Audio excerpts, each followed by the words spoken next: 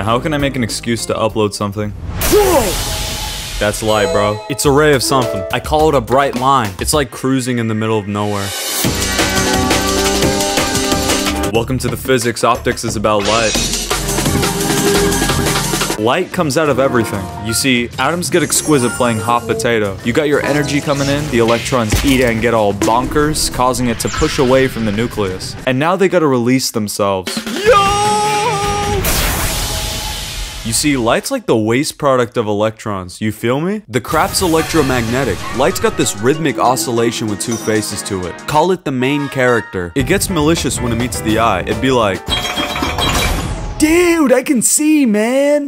He can see. Depending on her mood, light can be a wave or a particle, I don't frickin' know. Well, neither does science, but let's just say it's both.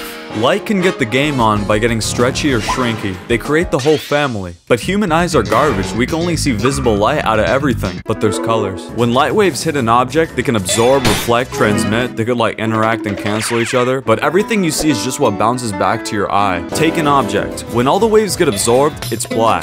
When it's all reflected, it's white. If all of them gone and what, frickin' green bounces back, the object's green. Next, let me demonstrate the mirror. It's like glass with a delicate sprinkle of metal in the cuisine. It got throbbing charged particles on the metal surface, and with the beam, it does this. The process starts with a ray hitting the mirror at an angle. They call it the incident. Oh, look! It just bounced at the same angle. That's the law of reflection. Any angle. It's the same on the other side, bro. Only worked with the flat model though, so let's get blasphemous. This is the curvy update. Light gets wacky with the shift in surface. You see, these mirrors are A-grade special. They can make light lie to you. Concaves make stuff look jumbo. You get that HD experience with you, bringing that light tight to the focal point. Convexes boost that FOV, that's why they're tradition with cars. But a drawback is that they make objects look smaller. They split up that light. I hope you know that.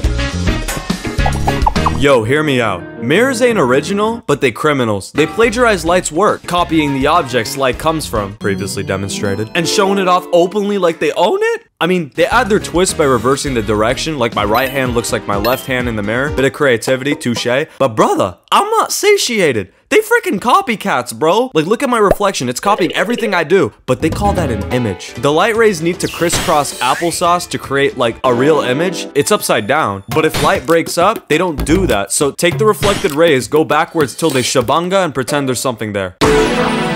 Light hits its full potential when it goes through nothing, but she hesitates when the medium she goes through changes. Look at this dusty sunbeam popping in the earth. This little glare slows down when it hits the air, causing it to bend. He can't comprehend. And this happens. So on Earth, it looks like the sun's here, but it's actually here. Check out air to water. See how the pen looks funky? Ray comes in at an angle, then it bends at another angle. If you want numbers, there's a law for that. Persian guy Ibn Sahel got wacky and figured it out, but brother Snell takes the credit. So we got reflection and refraction. Sometimes both can happen. There's also lens, but I'll save that for later. I gotta work on the history video.